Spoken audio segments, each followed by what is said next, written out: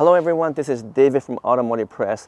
What I have here is a truly impressive machine.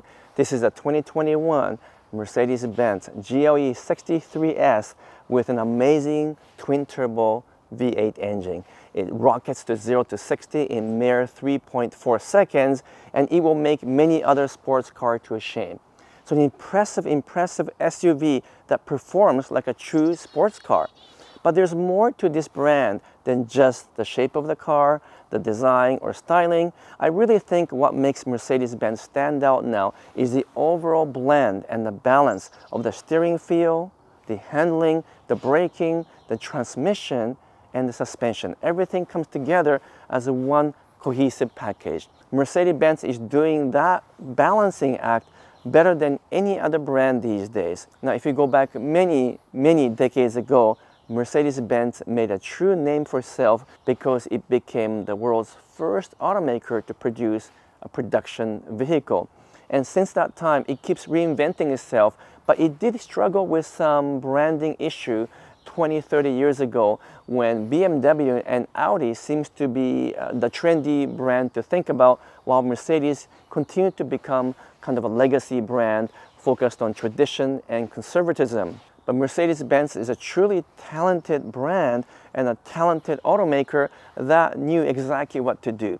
So instead of kind of carrying on with the tradition of being a conservative and very luxurious flagship brand, it decided to reinvent itself. And that is a true story behind this AMG branded model right here. It's more than just about the handling, it's more than just about the engine, it's the whole package and how Mercedes turned around its brand to become the performance-minded automaker of the world.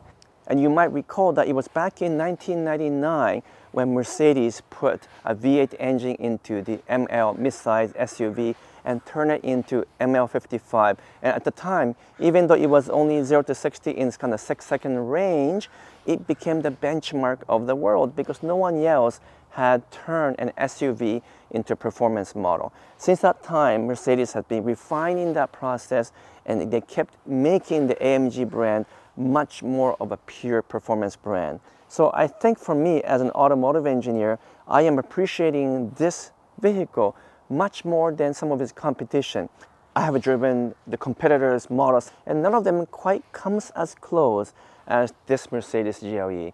And I think the reason why is the way that they've engineered and developed this model to integrate the highest performance of the engine and output, and combining that with a careful calibration and tuning and engineering of the suspension pieces.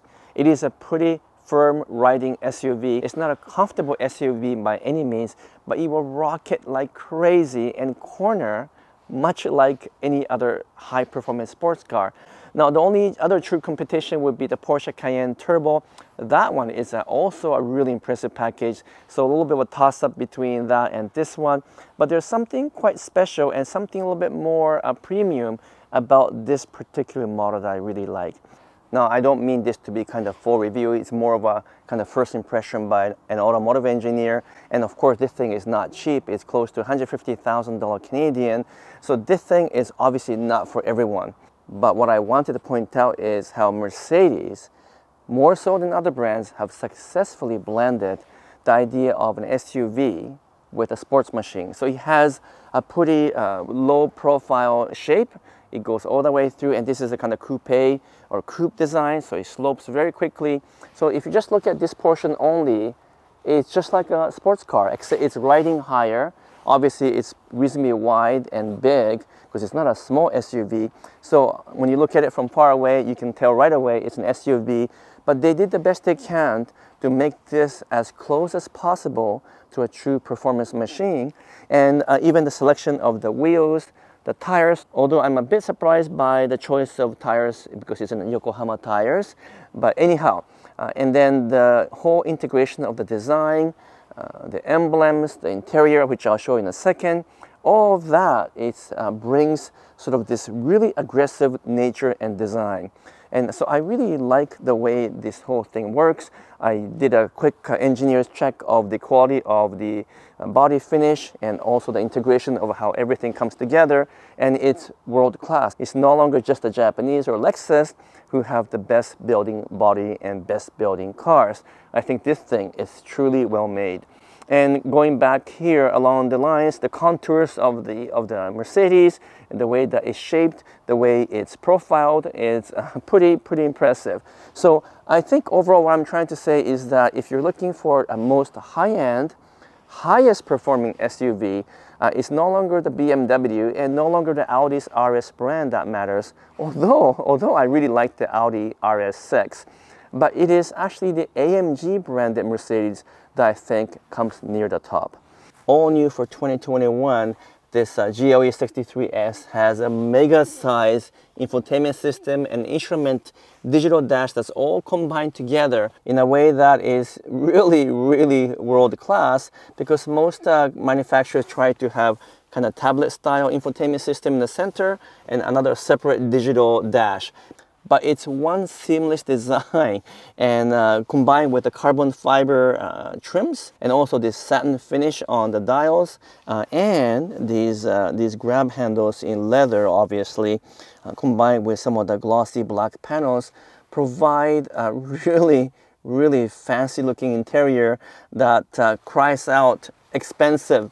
And if you compare this to, let's say again, the BMW X4 or X5M, those vehicles looks way out there in comparison to this. Even the steering wheel has a really nice satin finish, truly impressive looking steering wheel. It looks expensive, no doubt. All of this design, and I know you can't see too much from there, but the seat design and the bolsters, all this come together in a much better cohesive way than its competition. I think Mercedes-Benz gets it. It knows how to impress its customer. It knows how to bring everything together to give that flair, that flavor of the world class. And you know what? The competition is just simply behind. At this price range though, I don't know, would I pay $150,000 for an SUV that has a performance of a Porsche 911 Turbo?